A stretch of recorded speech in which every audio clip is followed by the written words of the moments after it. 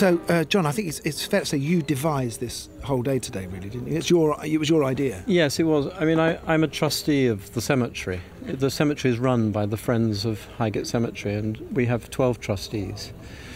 And because I'm one of them, I'm always looking for marriages between the beauty of this place and its inherent theatricality, because I'm a theatre man.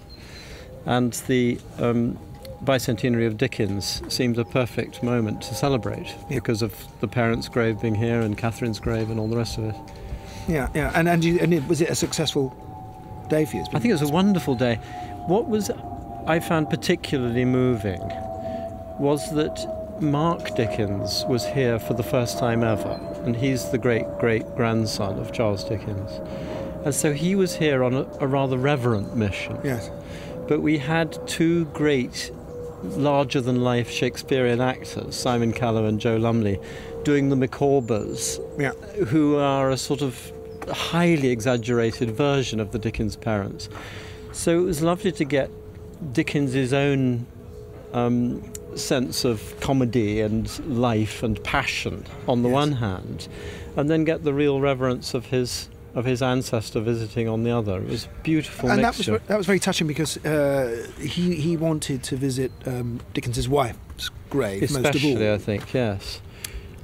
It's strange, isn't it, that the Dickens family as they exist today seem to have a real, I wouldn't say a sense of guilt, but certainly a sense of responsibility for the way that their great genius ancestor treated his wife. Yeah. She had a pretty tough time. Sure. And there she is, buried all on her own with their infant daughter Dora, who died at 8 months, in a big vault that was supposed to be where he was to be buried. Yeah. And in the end, he wasn't buried there. Right. And I wonder if it wasn't for Poets' Corner, if he would have been buried there, given that it wasn't his. No, he divorced her. I think even more sadly, he never actually divorced her, but he moved away to Rochester. And I think after he moved to Gad's Hill in Rochester, he felt that he wanted to be buried there. He felt that he wasn't really a London boy, he was a Rochester boy. Right. And so, although he devised Highgate Cemetery as his final resting place, his life moved on to such an extent that he wouldn't have been buried here, I don't think. That was a very touching piece, wasn't it, read around that grave, because talking about immortality, I thought that was, there was saying that immortality is really, it's in other people's minds, it's their view of you, and that's exactly what we're experiencing here today. It was a fascinating piece because it's from the end of the novel Old Curiosity Shop, and there's a character in that, Little Nell. And while he was writing Old Curiosity Shop in instalments, his readers could sense that he was going to kill off Little Nell by the end of the novel. Yeah. And they passionately wanted him not to.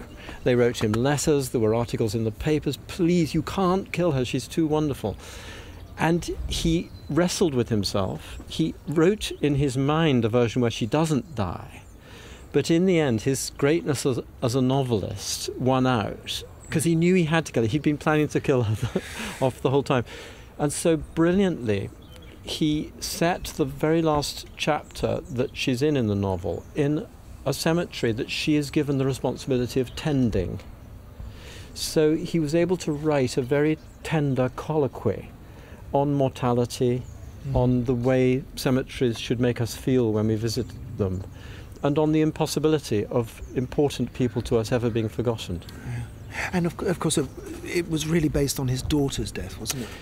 And her death was inevitable then. I think when his little daughter Dora died at the age of 8 months, it had a profound effect on him. And we know he stood up here in the cemetery grieving for his little daughter. Really? And certainly when he came to be writing, I mean, all the deaths of children in Dickens's novels are, I think, they're partly refer to that death. But interestingly, of course, he wrote Old Curiosity Shop before Dora had died. Mm-hmm. So in a way, it was a prophetic moment of killing off the little girl. This cemetery has gone through a lot of changes. It was obviously when it was first started here in Victorian times, it was a sort of a manicured park, not such a woodland as it is now. And then when you showed me around a few weeks ago, his Dickens's parents' grave was at an angle. You couldn't even read underneath it and what was on it. And when we went up there today, it was smartly erect. Yes. I mean, so this is really what you're involved in doing, isn't it? We are trying to restore all the important graves, the graves that are of people who have some importance in history or the arts or whatever, and also the graves, the monuments of particular architectural beauty.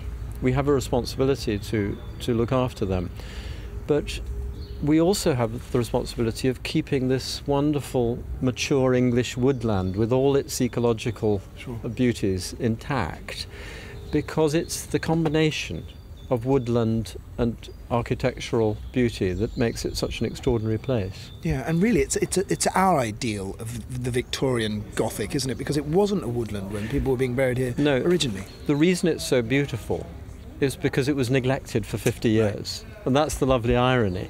If it had been properly looked after ever since Dickens's time, it would look like San Michele in Venice or Père Lachaise in Paris. It would look manicured and beautifully looked after. But managed decay isn't good enough, is it? No,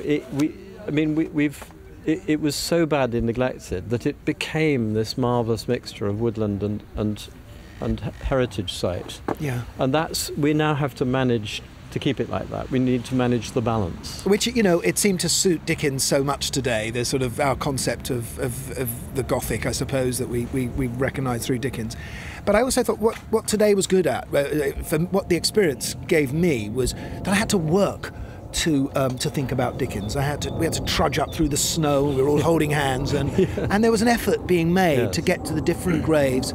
And I think that sense of pilgrimage can only be found with a bit of struggle. Yes, I felt the same. I felt that there was a lovely sense of camaraderie, of us all being Dickensians together. And some great English writers here today as well. Wonderful. I mean, we have here 5 or 6 very great English novelists buried, female novelists. We have George Eliot, Stella Gibbons, Radcliffe Hall, Beryl Bainbridge, Christina Rossetti. Yes, of course. We have Lizzie Siddal, who is Dante Gabriel Rossetti's great muse. Whose grave was exhumed at one point. Indeed. But today we had also Audrey Niffenegger, Tracy Chevalier, and Sarah Waters, 3 of the greatest female novelists in the world today, who came here to... And Howard Jacobson was here. And Howard Jacobson, a great London writer. Exactly, a sort of a very Dickensian torchbearer. Yeah. So anyway, we've got a few more years for the next literary bicentennial. I take it you may be around. There are so many people buried here that I think we could have a centenary or a bicentenary every day. Right. Most of the people here are not famous, but that's the other wonderful thing about this place, is that the very famous and the completely unknown are buried side by side. Sure. Death is a leveller.